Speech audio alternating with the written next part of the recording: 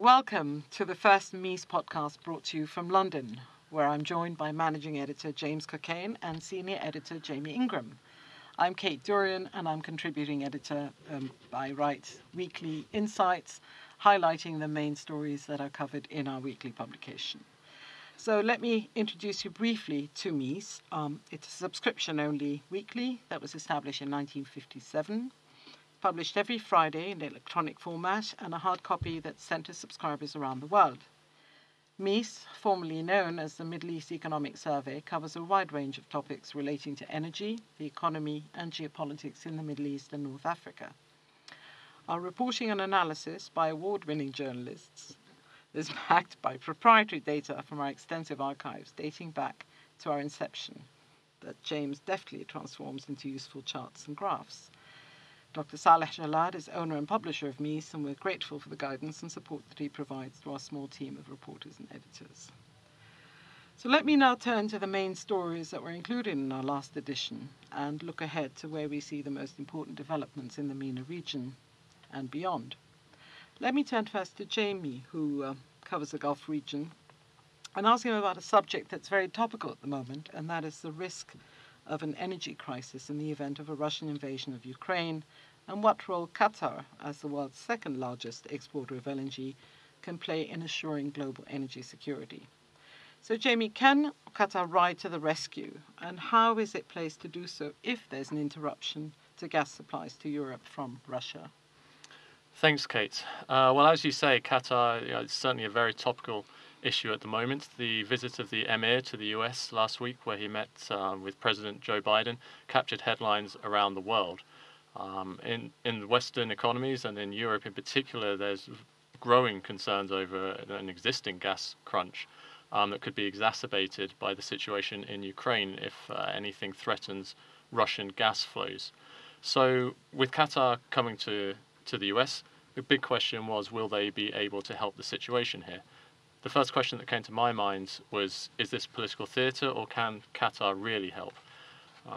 As you say, they're the second largest producer or an exporter of LNG. They fell behind Australia in 2020. Now, Qatar is a very centralised political decision-making country. So it's much easier for cargoes to be diverted if there is political will than somewhere like Australia, where it's in the hands of private companies. Ultimately, the easiest way for any country to increase exports to Europe is to increase their overall exports. Is that possible? Unfortunately not. Like any rational actor, Qatar has been pumping as much LNG as they physically could over the last 4 to 6 months, certainly, to capitalize on the high prices. So their production capacity is 77 million tons. That's what they've been producing. In fact, often they're able to squeeze out a little bit more than that. So then the second option is to redirect cargoes from their key buyers in Asia over into Europe. Again, is it possible for that to happen? Well, I think that what we have to do is look at the words last week of the Minister of Energy for Qatar. He said that Qatar stands ready to support our partners around the world in times of need. So that's surely a good sign, Qatar wants to help out Europe. But he then added his pride that Qatar has never missed a single cargo delivery for the last 25 years, and also that keeping our contractual word is sacrosanct in Qatar. So clearly they need the buy-in of their existing clients. They're not simply going to turn around and say, we know that you want LNG, but we're sending it to Europe, tough luck. But the visit to the United States is interesting, and obviously there's coordination also with Europe. But doesn't Qatar also have capacity in the United States itself, so that it can actually export from US LNG terminals to Europe and elsewhere in the future? That's, as you say, that's something for the future. They are certainly investing heavily in the Golden Pass LNG facility, but that's not online yet. So that's Qatar is investing heavily, not just in the US, but also in Qatar to expand their capacity. That's something that certainly will be excellent down the road.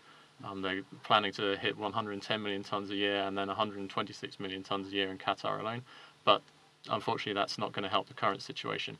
If I'm looking for a positive spin for this, basically, I would say that the high prices we have seen instances of fuel switching in Asia. So basically, this is in China, say, the high prices of LNG and gas have forced them to make the economic decision to burn more coal instead. So that theoretically does free up volumes. We're also, I think, as James can say, entering a bit of a relatively lower demand period in China and Asia, so that could free up more volumes for Europe as well.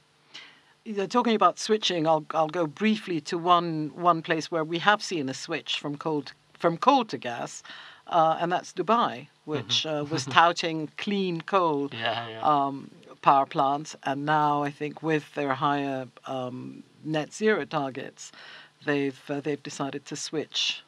Yeah, definitely the net zero ambitions play a key role in that. I think also that they're going to be hosting the COP discussions in a year or two as well. So it goes Egypt and then the UAE. I think it was going to be a bit embarrassing having I think it's the Middle East's only coal-fired power plant. So a little bit of political need to change that. It was interesting though that even though they were ditching it, clearly for environmental reasons, they kept insisting that it was a clean coal plant. So we will stay a little bit with the gas market, but it's not just in the gas market where we see tightness. It's also reflected in the oil market. And we've seen prices rise above 90 per barrel, which is a 7-year high, mainly on worries about supply with a mix of geopolitics thrown in. So this may be partly a legacy of investment declines that we've seen during previous price downturns, not entirely by the energy transition. But producers are struggling to meet higher production quotas. Our last report on OPEC production, for example, shows that the 10 producers within OPEC who are subject to cuts were entitled to increase production by more than 250,000 barrels per day in January, but managed only 180,000 between them. And there are other producers. I mean, I think the main ones are Angola and Nigeria, but there are other producers that risk falling behind, both within OPEC and the wider OPEC Plus group, which is led by Russia. So as these production cuts by OPEC Plus are being unwound towards the end of the year, there are certain countries where lack of investment in upstream, poor governance, for example, Algeria. We had a report on this, and James, you follow developments in Algeria, even though you didn't actually write the piece, but you follow North African developments. And the question that we asked was whether Algeria can actually produce more than 1 million barrels per day once the OPEC Plus fully unwinds its cuts by September, as is the plan. Yes, thanks, Kate. Yeah, so in the 2 years that the current, or almost 2 years that the current OPEC Plus output agreement's in effect, what you've seen, obviously, in 2020 was most countries slashed capex. And whilst some countries, in particular Saudi Arabia and the UAE, and outside of OPEC plus Qatar as well, have been able to ramp up capex. They've got plentiful reserves. They've been able to ramp up capex in recent months and have big plans to increase it going forward. Other countries, such as Algeria, which already had very stretched finances, saw investment slashed in 2020 and really haven't been able to pick up the pace since. I mean, we'll see going forward. Obviously, their revenues are looking better now than they were a year ago, but as of now, investment's low. And also, in a lot of ways, Algeria, in trying to attract investment, they're fighting the last war, as it were. Everyone else is talking about the energy transition and hydrogen and renewables, and Algeria is still trying to reform its oil and gas law and get more regular upstream investment from IOCs. Now, they have a new oil and gas law that was passed a few months ago, but so far they've only got one new agreement under this, and this is with Eni, and so far even that's pretty vague. And you have to say, I mean, as you know, Kate, with Eni, they're very big on government relations. You know, their CEO, Claudio Descalzi, he likes going to different capitals and signing agreements. But frankly speaking, if you look at their earnings calls or their results, they never even mention Algeria. It's not like it's a priority for them. So, yeah, Algeria, when the OPEC cuts first came into effect, they had a baseline of 1.06 million barrels a day. So our piece, which was written by our North Africa editor, Aidan Chalik, in the latest issue, our piece looked at whether they can get anywhere near this baseline. And our conclusion is that they'll struggle to produce 1 million barrels a day. So to give you an idea, already for January, their production has risen. So to date, they've managed to keep up with their increment. It's not like Angola or Nigeria, who are miles behind, and it's just a fiction. So far, Algeria has been able to increase output, but the production for January at 970,000 barrels a day, we think that's getting pretty close to the maximum they can produce. This latest piece, we looked at how much Sonatrach and its IOC partners had invested, and for 2020, which is the last complete figures, they invested 5.1 billion upstream, and of that only 1 billion was IOCs. Both of those figures are the lowest in well over a decade, but in particular the IOC share has fallen by more. And one reason that's important is that, frankly speaking, Sonatrach is not very commercially minded with its upstream spending. It seems like the department that focuses on exploration and the department that focuses on actually making money or commercializing finds don't talk to each other. They'll quite happily spend most of the exploration budget on drilling wells in areas of the country that have nowhere near infrastructure and have little chance of being developed anytime soon. I mean, what you'll see actually when Algeria makes awards to IOCs or has bid rounds, it's to develop finds that were made in the 70s or the 80s. So they need to up their game with attracting investment. And they're trying. I mean, the current head of Sonatrach talks quite a good game, but like I say, it's very much fighting the last war. It's nothing to do with renewables or with hydrogen. It's all about, can we find IOCs to invest in developing previous upstream finds. So I think Algeria's got an uphill task to raise output capacity, and I think you have to say the default would be that it's going to fall rather than rise going forward. And of course, Algeria is also a major supplier of gas to Europe via pipeline, and they also export LNG also, although that is not at the same volumes as in the past. But it's not only Algeria and North Africa where we see supply shortfalls. In fact, or elsewhere in the Middle East region, we have problems. Libya has been up and down because of internal crisis, because of protests at ports, and delays to holding elections. So you don't really have a stable permanent government in Libya. So their production, yes, has risen, but you can't bank on it to stay at current levels. You've also got Iran is under sanctions. Venezuela is struggling to bring production back up. It has the world's largest conventional reserves, but it's heavy oil. It needs to be blended. It's not that easy to export without the additional blending. And of course, they too are under US sanctions. And then we have Iraq, which the IEA had singled out as one of the countries that would be one of the largest contributors to new capacity in the future. But they have the upstream capacity, but not the downstream and midstream, because they have export bottlenecks.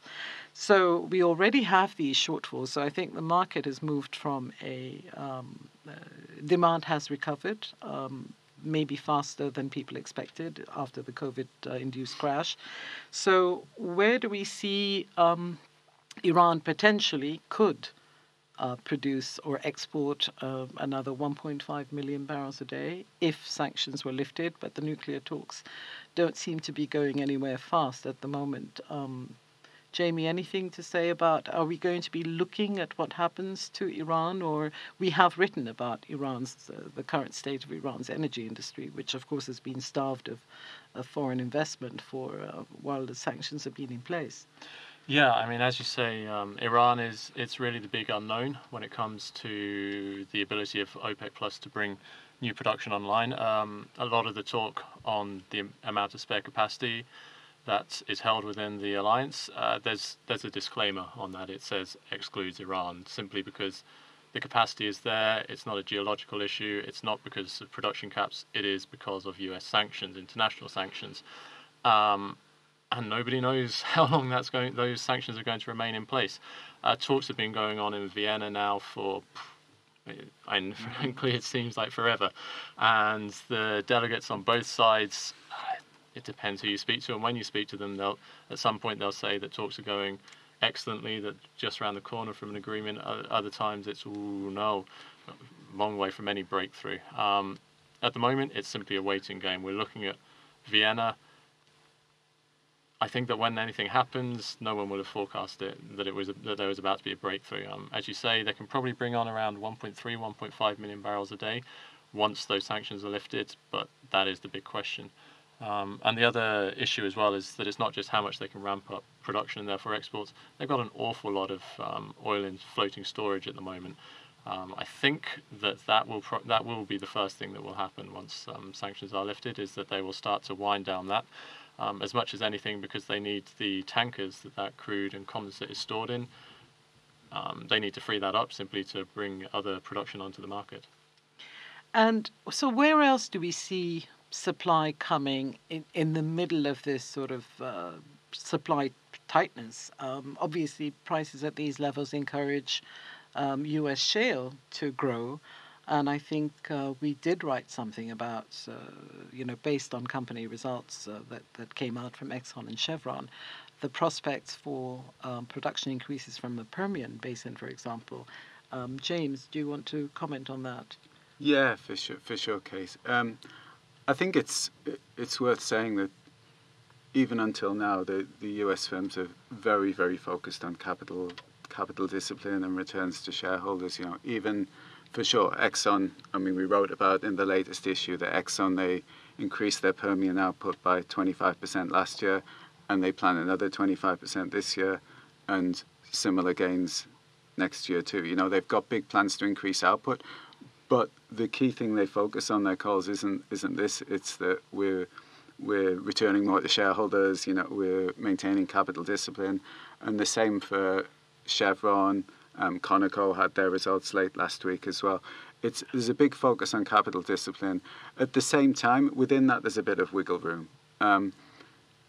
Earlier last year, you were getting more companies saying, no, we're not going to grow output. Now you're not getting that. You're getting them saying, we're only going to grow output if we can still return X amount to shareholders, if we can still do this. So we see US shale output growing quite a lot this year, but we'll see by how much. Like I say, of the companies to have announced results so far, Exxon's definitely been the most bullish. Also Chevron, which although their plans for this year are less strong growth than Exxon, they plan to hit 1 million barrels of oil equivalent a day of Permian output by 2025, and they give the numbers in barrels of oil equivalent. As a rule of thumb, about 3/4 is liquids, so it's very strong growth plan. But to give an idea of the continued conservative outlook of some of these firms, Ryan Lance, the Conoco CEO, on his firm's third quarter call on Thursday, he was really presenting it as a negative thing, the amount that the US at the moment. He thinks the US during calendar 2022 is going to grow output by 900,000 barrels a day. And the way he presented it, he thinks that's a scary prospect and it's too much, and it's going to attract a backlash from OPEC Plus. I don't know. To me, it didn't make too much sense, but this was the mentality. He was answering questions from US stock analysts, and they just want to see returns to shareholders. They don't want to see more output, and they're worried that if US shale comes back too strongly, it'll unleash some price war. That was the gist of what the analysts were saying, some price war, and OPEC Plus is going to flood the market or something. Didn't make too much sense, but what was interesting was that this was the dominant thing, that we have to be conservative, we have to be careful, we shouldn't be increasing by this much. But that's exactly what happened. There was that price war when Russia didn't really think it was an appropriate time at the height of the COVID pandemic. They didn't think it was the right time to cut production. And of course now with prices rising. But what I found interesting in reading our piece on the Exxon results is that their focus isn't really, it's on the Permian, it's Brazil, and it's Guyana, which is the sort of the new frontier. No mention of the Middle East. I mean, even though Exxon does have assets, except they are trying to extricate themselves from their couple of mentions of Qatar and the Qatar, delayed yes, LNG but awards, Iraq, yeah. But Iraq, they're extricating themselves from.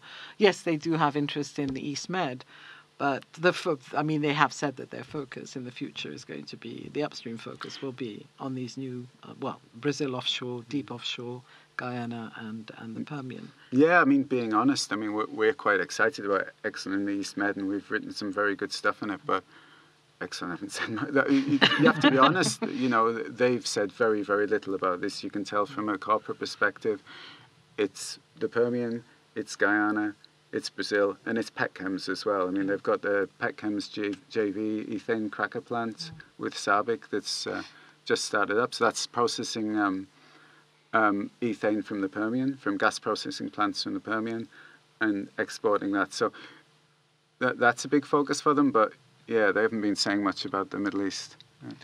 Yeah, and it's interesting, just kind of circling back to the Qatar issue as well with the US. A lot of the investment there has been has resulted in increased gas production and a lot of investment going into LNG export facilities as well. So yeah, you wrote something last week about a lot, US LNG exports increasing significantly. And I also had a quick look at some of the Kepler data, and that showed record levels of US LNG going into the UK last month. And there was also an IEA report about the state of the gas market, and I think there is an expectation that this downturn in price from 2020 and 2021 and decline in investment will actually affect new greenfield projects, some of which may not go ahead, But even though there is going to be more demand for gas, particularly LNG in the future,